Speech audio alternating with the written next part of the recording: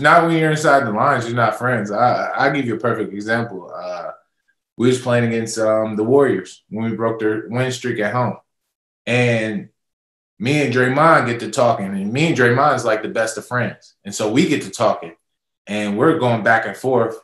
And Tony Brothers steps in and is like, hey, do I need to tee you up? And we immediately both did the same thing. No, that's my friend. Like, and then as soon as Tony left, we went right back to chirping again. Yeah. And I just think that's just the nature of basketball. You know what I'm saying? Like, I'm not going to try to intentionally hurt you, but if you're trying to take what's mine, then I have to put some force behind it.